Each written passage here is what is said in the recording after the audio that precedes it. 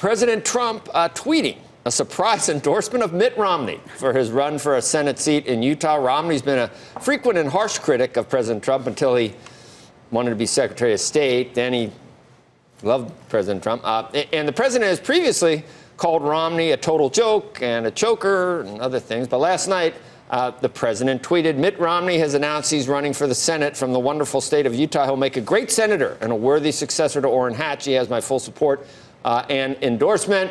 Mitt Romney responded, thank you, Mr. President, for the support. I hope that over the course of the campaign, I also earn the support and endorsement of the people of Utah. There's conjecture that he wants to represent a brand of conservatism that's common to his state in Utah, which would be sort of an alternative to the populist conservatism or whatever you want to call it, of President Trump. So I don't know what finally would happen.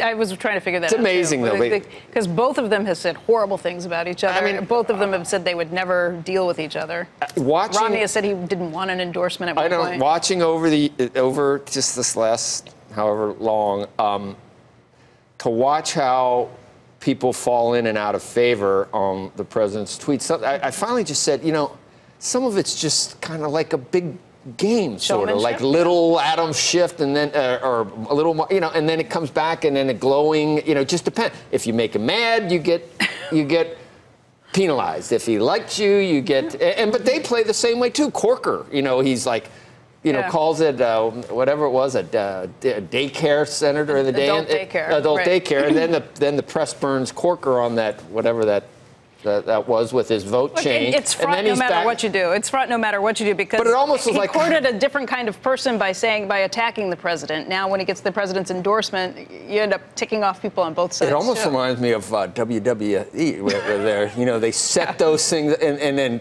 enemies the next, you know, and then the next week they're on the same tag team together. You know, it's a really good analogy for current politics. Yeah.